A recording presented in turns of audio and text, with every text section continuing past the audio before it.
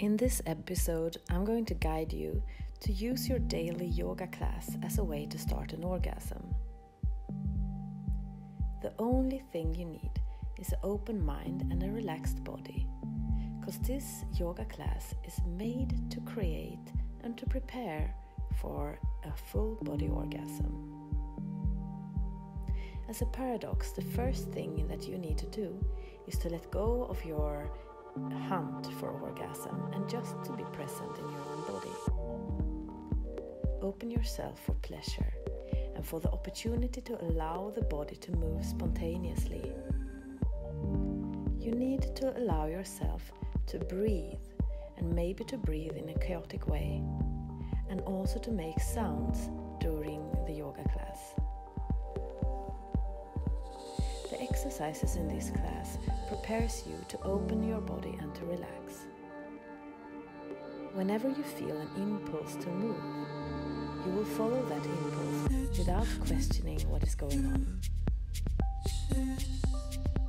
After a while, the exercise moves into a static part where you tense your body for a long time. Push and tense as much as you can. And when you relax, allow your body to vibrate, jerk or shiver. This is a full body orgasm, and the more you're practicing to open your body in this way, the more exquisite and delightful it will be.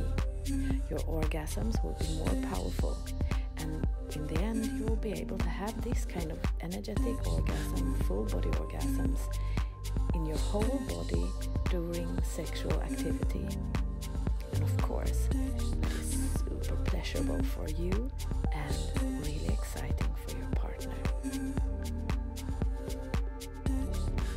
The pelvic floor is a mix of muscles and connective tissue that are lying like a diaphragm at the bottom of your body. In most people, this tissue is tense and slow. In this exercise, you are stretching your pelvic floor through opening of the legs in opposite directions. When you give resistance with your hands, you're tensing the muscles in the legs and the pelvic floor. Soon enough, you will feel a shivering and a shaking sensation. That is when the tension are released. You can have a full body orgasm when you slow down and relax your whole body, if you allow your body to be completely relaxed and allowing the movements to multiply through your whole body.